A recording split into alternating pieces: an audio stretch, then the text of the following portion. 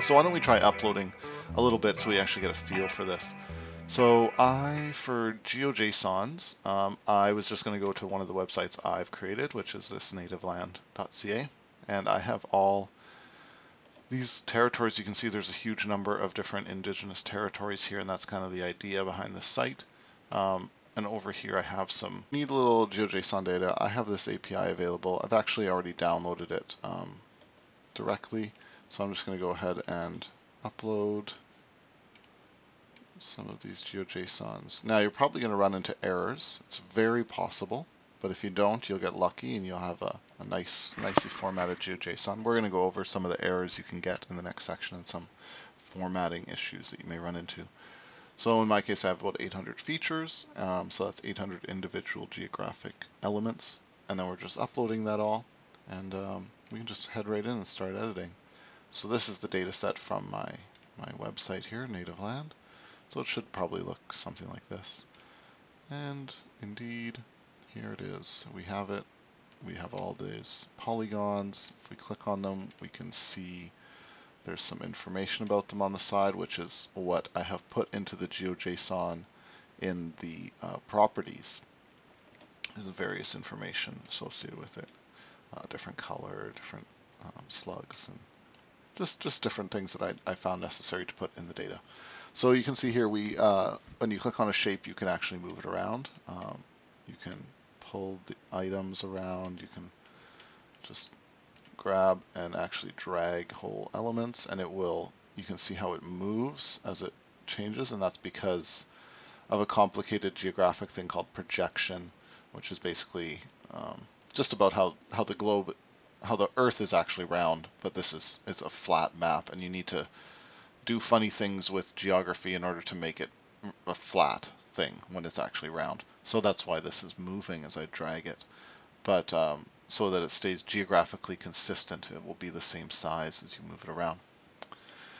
So they have all that built in, which is great. It's a little editor. You can also search through your data set. You can click here on the side, search data set, and then you can choose one of the properties. So for instance, I'm often searching, someone will send me a correction for one of these territories, and I can search the name, like Nunavut is one of the places. And you can see here I have a few, and if I click on it, it just brings me right to it, highlights it.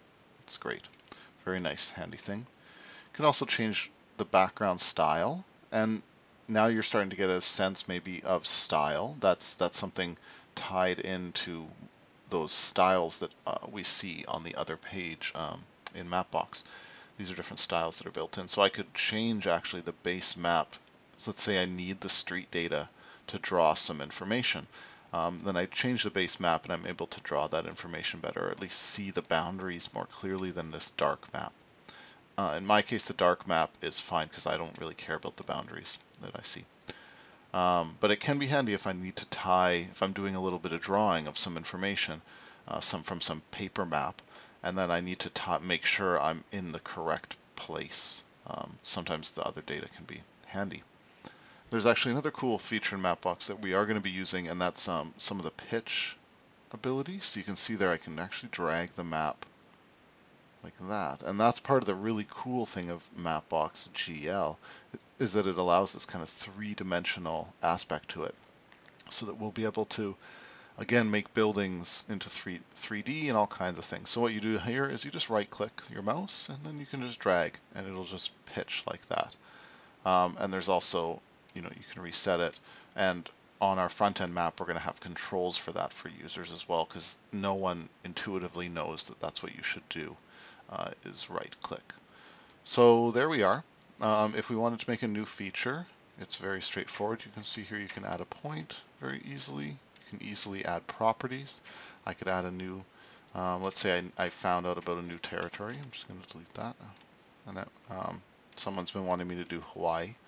So if I draw a little circle around Hawaii there, I could add a property saying, oh, the name of this is Hawaii, although I don't know what I would actually put. But I could put that, press confirm, add another property. You can see that pre-populates this with all of the different types of fields that are in the other GeoJSons that you've uploaded, so that if you need to easily select one and have it be the same, you don't have to accidentally misspell it. For instance, have a lowercase n instead of uppercase n. Just click it, boom, there you go, fill it. They also give you other values that have been used. So that's not very useful in the case where I need a unique value, but sometimes you need to repeat the same value. For instance, everything needs to have a certain category. And if things have a certain category, then they can be grouped together later when you style them. So you can add that information, and we're going to be doing this in a practical way as we go through. I just want to introduce you to it at this point. You can also continue to import more GeoJSON features. So for instance, when I added Australia, I had that as a different GeoJSON feature altogether, set of GeoJSON features, and I just uploaded it into this file, and I had them both together then. All right, so let's head out of the features. I'm not going to save what I did, of course, because it was just messing around. I'm going to delete this just to keep my stuff clean. And let's head into tile sets.